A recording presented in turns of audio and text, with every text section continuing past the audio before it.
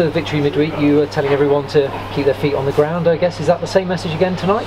Same message. It's a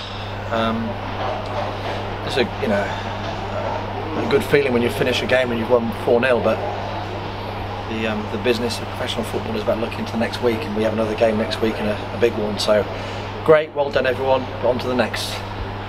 7 wins in a row, 23 goals scored. It's certainly a good time for everybody, though. You do have to accept that. Yeah, we're loving it, but it's a different challenge and it's a different way of managing the team and managing the tone, and the direction from me is well done. It was a tough performance today. At the crucial moments, we did what we had to do, and I thought we weren't perfect in the first half by any means, and they've got some good players, and they could easily get their form going on, and I'm glad it wasn't against us today. But the big moment, Christy Pym makes a wonderful double save at 1-0, and then Liam McAlinden heads the ball off the goal line from a corner with a brilliant sort of diving header. And that's why, Mr. and Mrs. Supporter, you bring everyone back at corners. The art is to kick the ball out the back of the net, and that's what Liam McAlinden did.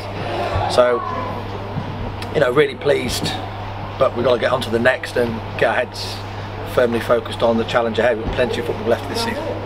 And David Wheeler, a historic moment for him, not only breaking the record but then getting 8 goals in 7 games.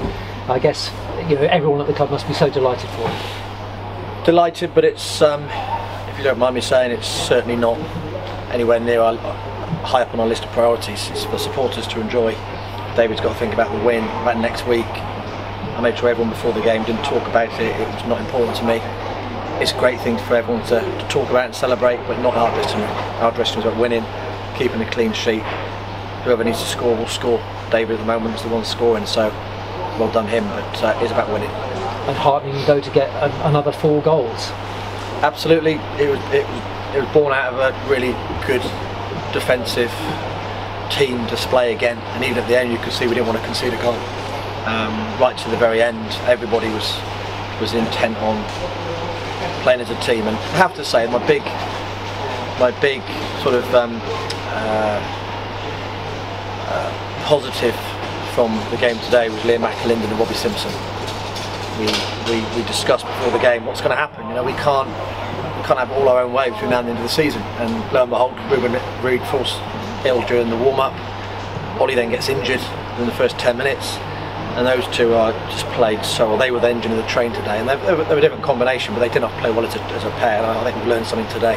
So I would say that they were the highlight of the performance today, Robbie Simpson and Liam McAlinden, so congratulations to them. With that big game coming up against Plymouth next weekend, fans will obviously be keen to know Ruben's was an illness and Ollie looked like a bit of a calf strain perhaps. Ruben was sick. He had some sort of bug, and he was just unable to go onto the pitch. So I'm sure he'll be well for next week. And Ollie took a kick on his calf, so thought it precautionary to bring him off. So it was a great opportunity for Liam and Robbie, and that's what we need. We need a squad that can just, the same way Luke Kroll just stepped in for Jordan Moore-Taylor at the end. That's the strength. If you're going to go through and be successful, that's the level of strength you need, and we had it today again.